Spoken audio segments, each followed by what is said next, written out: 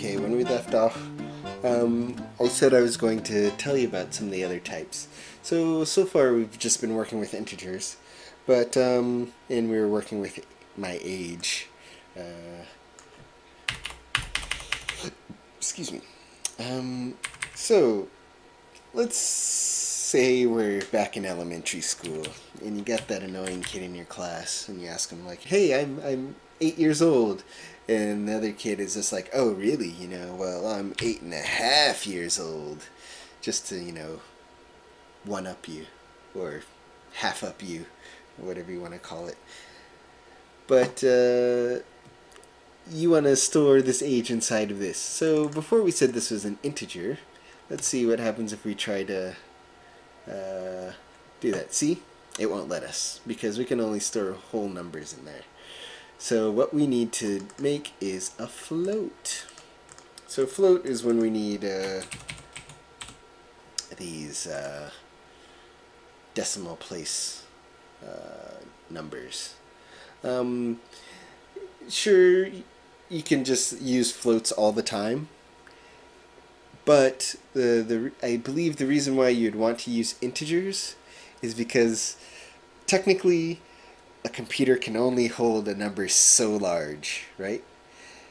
So if you need that whole number to count up to a really high number, it it will be higher if you don't have to worry about decimal points. But if you have to worry about decimal points, it takes a little bit more information, so you can't count as high because it takes more information to store that number, if that makes sense, which it probably doesn't. But if you think you'll be working with whole numbers, use ints. If not, use floats. That's the simple way to do it. So integers hold whole numbers, floats hold decimal place numbers, but what about names? What will we use to hold words? If you remember in the last episode I did hello world, and that was inside of quotation marks. Actually, that was a literal piece of data. And that literal piece of data is called a string. Actually, strings might be objects, but I forget. Anyways, so we put our name in there. My name is Chris. Like that. So if I trace name... Ooh, wait a moment. I just realized something. Okay, it's safe. Be careful of how you name your variables, because if it's a keyword that's already used by the Haxe language, you might have troubles. So, like if I want to do var as a variable name, see, that's no good because it's already taken. So I should have mentioned that earlier. So just to be safe, let's call this my name. And then my name, and we hit play, and bam, there it is.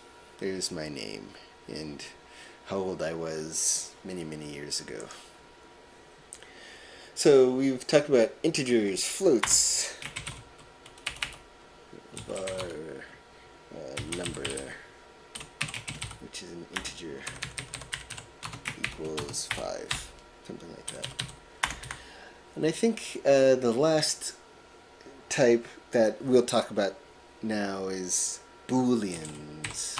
So a Boolean is a value that equals true or false. It's used for some logical things that we're going to work with later, some if statements and things like that.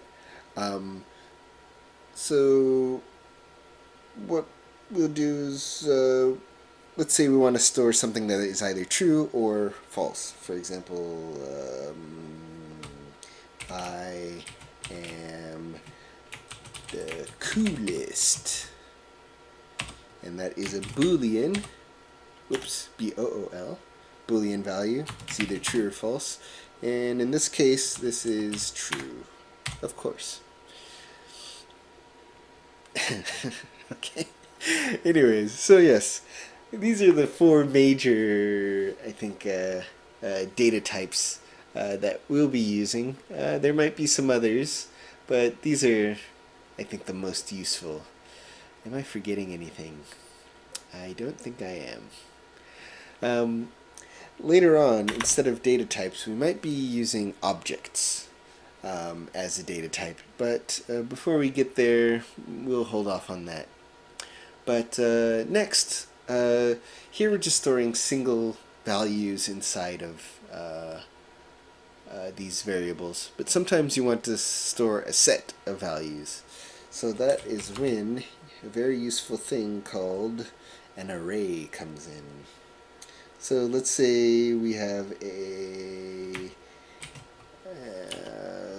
maybe my friend's ages, something like that. So it will be of the type array, right? But arrays have to store a certain type of data inside of it. For example, integers, like that. So inside of my friend's ages, I can set it up where maybe I have a friend that's 25. Set it up within square brackets and separated by commas. We'll just put in a list of integers: 25, 87, 30, 12. I have a very wide range of aged friends, if that makes sense. So now, if we trace, friends' ages,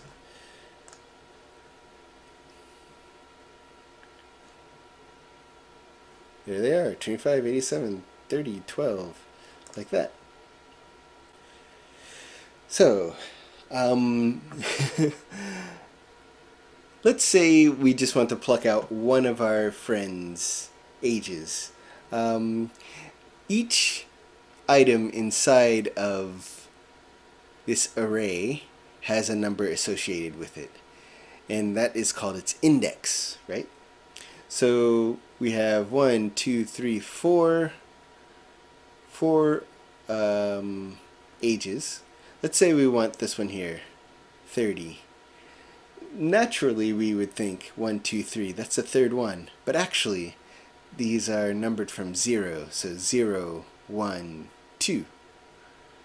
So if I wanted to get this one, it needs to be number 2. Or index 2. So to get that number out, we'll go to friends ages, and then afterwards, again, inside of square brackets, we'll put a 2. So when it comes after the name like this, it's actually the index of the item in the array. So if I hit play, I should see Chris as my name, and then 30 right there as my friend's age. So in the future, we will be talking about arrays in more detail, but that will be it for now. I think once we start talking about loops, things will become more clear. So, I will see you in the next episode, and until then, goodbye.